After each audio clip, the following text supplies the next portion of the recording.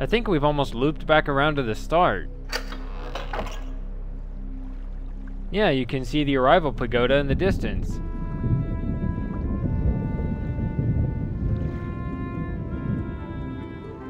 And here's that exit track I was pointing at a minute ago. It's pretty low to the ground.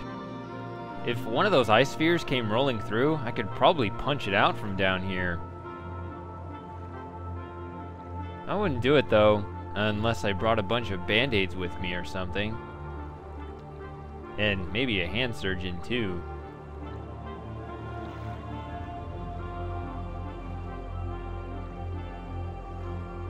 Speaking of bad things to punch, I think a lantern with a fire marble in it would be pretty high on the list. But enough talk about this self-destructive violence. Look at these pretty rocks. There's a whole forest of them. And someone was considerate enough to hack away at their base, so that people of all shapes and sizes can fit through. And hey, isn't this familiar? Well, maybe not, it's a little hidden from here.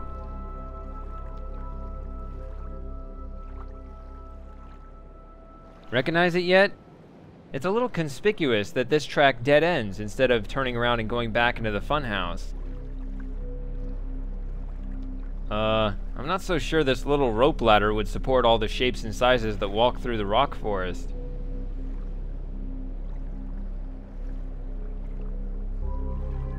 Well, here we are back on the starting line, so that completes the tour of Amateria.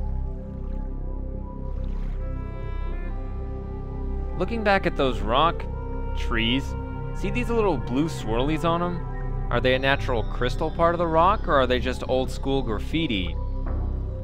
Maybe they have to be viewed from a certain angle.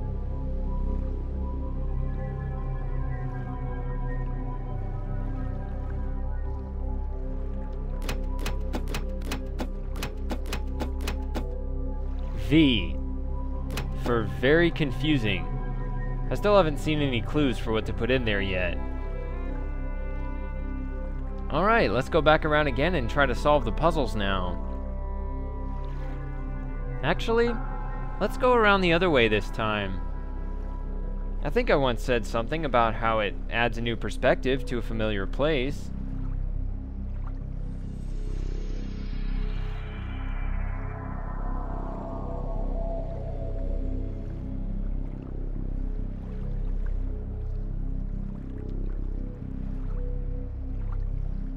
Huh. The sun just peeks right through there, doesn't it? Wait, what is that thing? I don't remember seeing that when I was up there. Looks like it lights up the hexagons. Gonna have to take a look at that next time.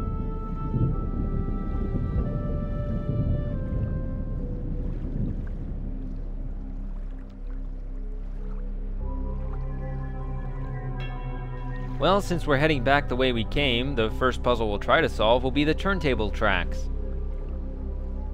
The door is somewhere along this wall, but it all kind of looks the same from here. Well, these little stone tiles look like they point the way, so that's a pretty good clue.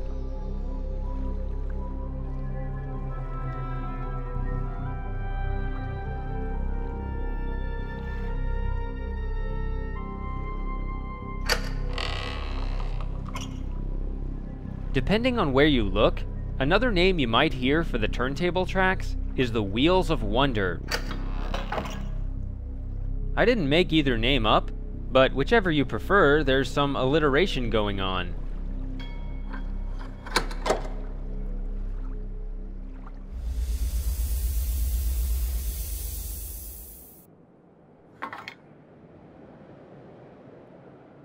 Alright, so we have to solve this puzzle by placing these 3 pegs into these 10 spaces. Or 9, because this one's unavailable. Well, if you're familiar with combinatorics, you can calculate there are 84 possible ways to put the pegs in here, which is a little high for just blind trial and error, so first let's try to narrow this down logically. We know that the orb starts right here on the left turntable, and we've already determined that it can't go straight to the exit in one shot. Therefore, the orb's gonna land somewhere else on the right turntable. Then it'll spin some more and launch back over to the left side. And only then, after rotating one more time, will it hopefully be in position to shoot into the exit. So the basic pattern is left, right, left, and in. So since it's going to be launched from the left side twice, that implies that 2 of the pins must be placed in the left wheel, while the other will be placed in the right wheel.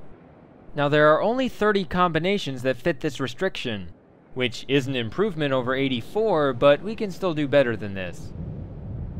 Let's focus on just the right turntable for a second. When the orb lands over here and rotates and heads back, we don't want a situation where one of these trays ends up covering the exit. Since this turntable is only going to rotate one time, if that happened, then there would be no way to rectify it.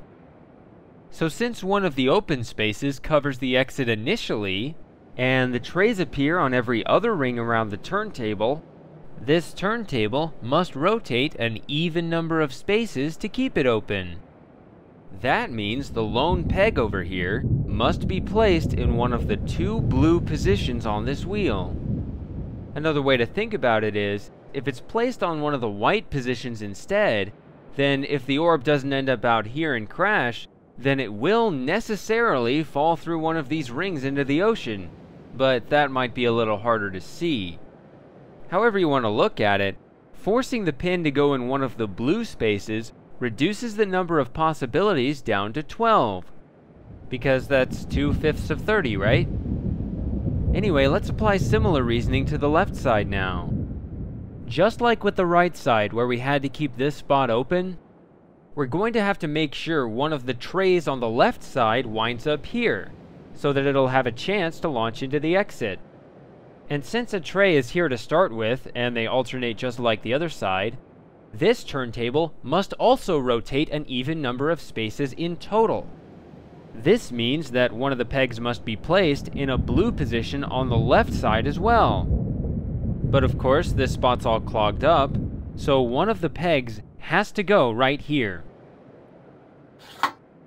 And this would be the left wheel's second pin, because we're talking about the turntable's final state. Which means the first pin cannot go right here, because otherwise it would not be the first pin, it would be the second pin. Pin, peg, pig, pen? I don't know.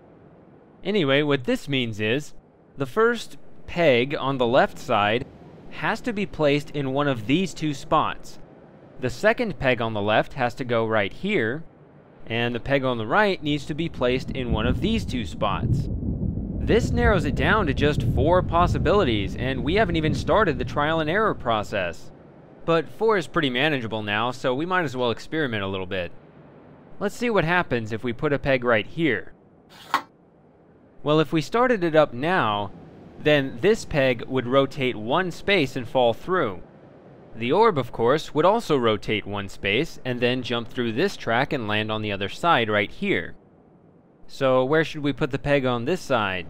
Well, remember we only have 2 choices, so let's just pick one here. In this position, the turntable is set to rotate 4 spaces. But that would mean the orb would end up out here, so that isn't going to work. So now we're down to just 3 possibilities. So how about this one? Well, that would mean it would rotate 2 spaces instead, so the orb will end up under a track this time and jump back over to this side. Now by this point, the left wheel already rotated 1 space when the first peg fell through, so the second peg is now at the top of the wheel. That means this time around it will rotate 3 more spaces and fall through as well. The orb will rotate right along with it and end up right here, which means now it's going to launch through this track and go back through the start. Well, it's not what we're looking for, but that might be interesting to see.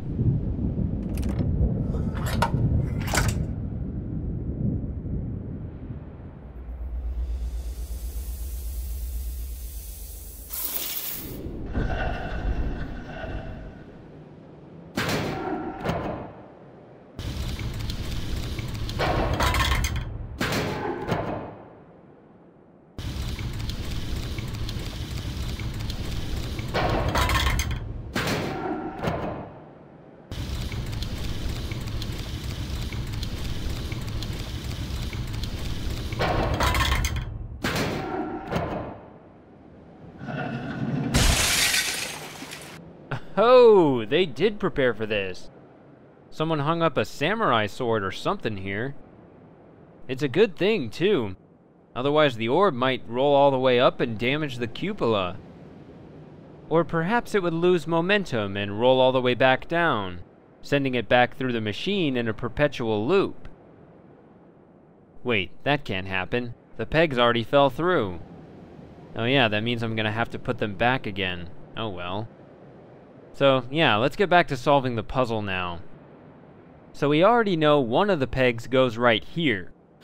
And we were trying to get it to work with another peg right here. But we already tried to put the third peg in each of the blue spaces on the right, and it failed both times. So this peg can't go here. Instead, it's gotta go here. So both of these pegs are definitely in their correct positions now, so all we have to worry about are the two options for the peg on the right. But what would happen if we started up the machine right now? Well, this peg would rotate 3 spaces and drop through, which means the orb would rotate 3 spaces and jump along the track on the far side and land right here. So now we gotta put that peg somewhere. How about here? Well, that would mean the orb would rotate 2 spaces and end up out here. This is no good, so the peg has to go in the other spot. So, this is it. This must be the only correct solution. We've ruled out everything else. But let's finish tracing where the orb goes anyway. As it's currently set up, it's going to rotate 4 spaces and land here. Then it'll jump back over to this side right here. And by this point, this peg will have already rotated all the way over here. So now it's just got 1 more space to go. So the orb will also rotate 1 more space and finally head into the exit. Thank goodness.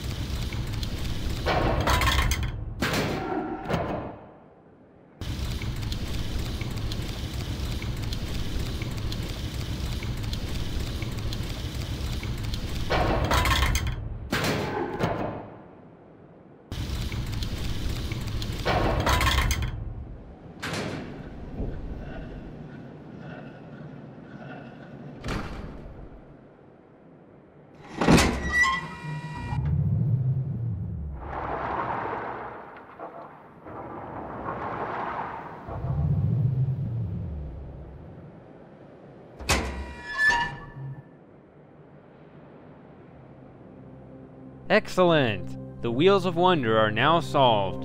And we get one of those hexagon codes to boot. It also has a green border around it. Have to wonder what the significance of that is. And we can't play it again, but I guess it'll remember where we put the pegs, even though they fell through. It also showed one of the 3 bridges rising out of the water near the finish track. I guess that would mean there would be 1 for each puzzle. Alright, I guess that's all we need to do up here.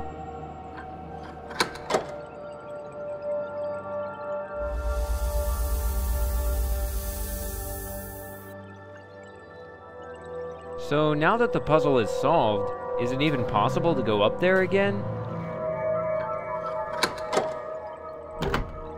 Nope. That's too bad. I kinda like the view up there.